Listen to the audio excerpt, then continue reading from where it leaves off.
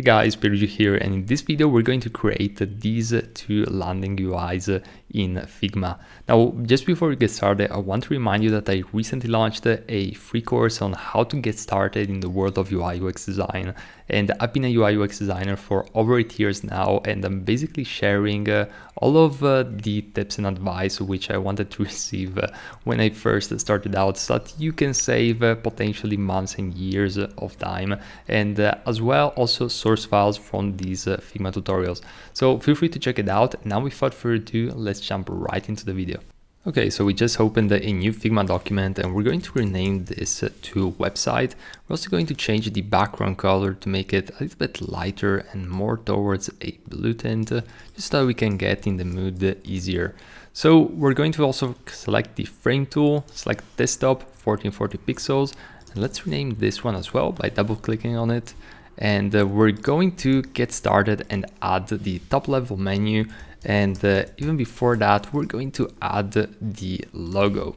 So let's increase the size of the logo and let's change this to Lato, which is a free Google Web font. So simply go on Google and search for Lato font or something around those lines, and you're going to find the font right away.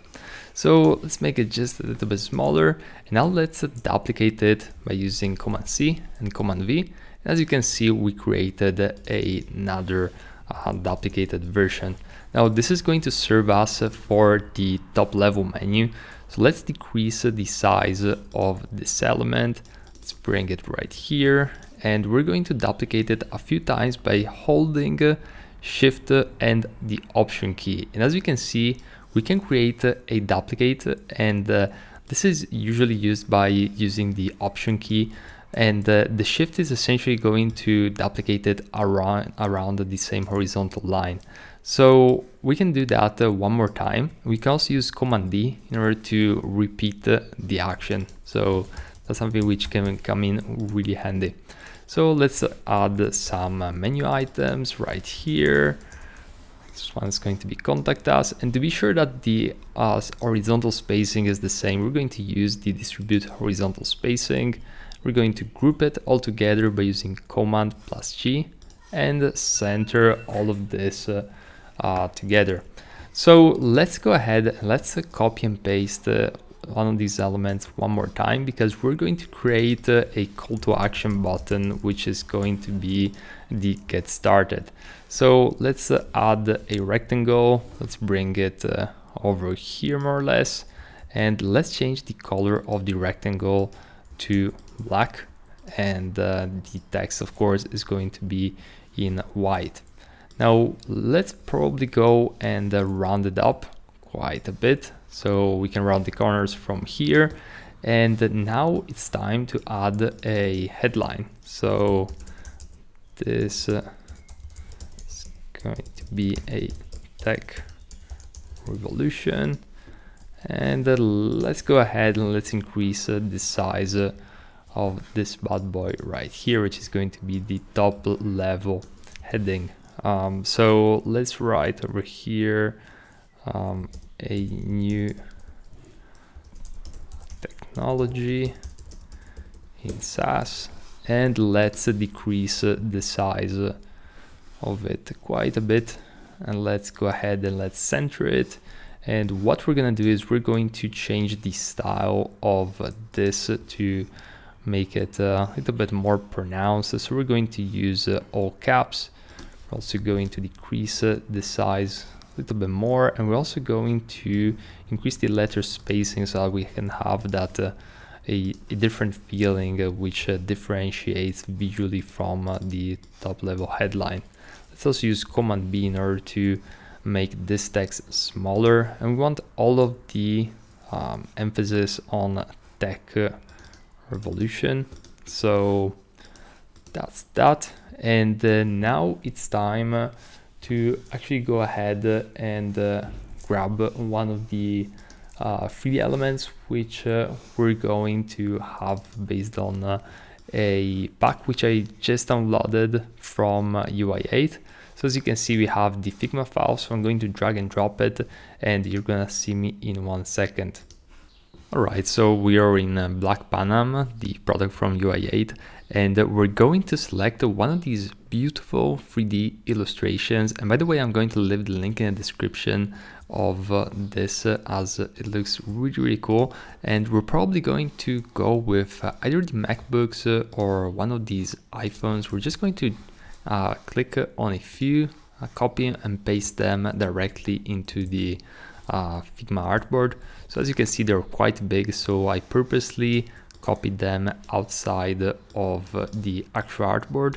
And what we're gonna do next is we're going to just resize them, and we can essentially enlarge them without losing any resolution also afterwards, so that's totally cool. And as you can see, we have we're really bringing this to the next level with this cool illustration. I think we need to like just rotate it just a little bit. And what we're gonna do next is we're going to actually bring this to the very bottom, and we're going to add a section here. So I'm going to go ahead over here, copy these two elements, paste them, group them all together. We're going to create a input field so that they can enter the email and give us their email. So let's go ahead and let's write here, enter your, or actually enter email. Let's keep it short and sweet. We're going to basically reduce the or actually make the fill white, and we're going to add a dark stroke around it. And let's reduce the opacity on this fill. So we're gonna do it manually by changing the color, and let's make this one regular, and there we go. All right, let's bring it next to the get started button, and let's group and center all of this together. Let's make also the stroke 1.5 and use the same color as we have over here for the stroke. All right, so we'll use the eye color picker, and there we go. We have our nice illustration, and we can also make this one bigger. Maybe it can span all the way right here in order to add some more visual emphasis to the composition. Now what we want to try now is a dark version, since I think these illustrations really suit are really suitable for a darker version. So we're going to select all of the text, make it white. This one's going to be inverted, so we're going to have black text and white and basically the white button color. And let's go ahead over here and let's make all of this white, or actually dark. And what we want to try though is to add a linear gradient, so I don't want it to be completely without the gradient. So let's try maybe something around these lines, could be quite interesting. And we can even go with something a bit more over the top, such as a blue. And let's just change the color over here. Let's try and, for example, make this one a sort of a yellowish tint. As you can see, we can create a different look by just inverting the colors. That's a technique that we can use sparingly, but definitely it can definitely help. Now we're also going to add a drop shadow in order to basically increase the depth effect that's going on over here. We're going to try and use a drop shadow, which is going to be, we can also add a glow potentially, but probably we're just going to go with the drop shadow. Let's reduce the blur just a little bit. As you can see, we can create this nice effect in a very short amount of time. Now we're also going to try a darker version. Instead of having it like this, we're going to have some sort of a darker feeling. And I like this glow effect, which is hinting towards a blue. We can potentially even have something like this, but more subtle. So as you can see, there's a bunch of things that we can do, guys, at this moment with the specific illustration, and it's just a matter of experimenting and trying and figuring out what you're interested in. And of course, you know, you can change this to one of these other illustrations, and maybe you can give it a shot and also create like different compositions in between.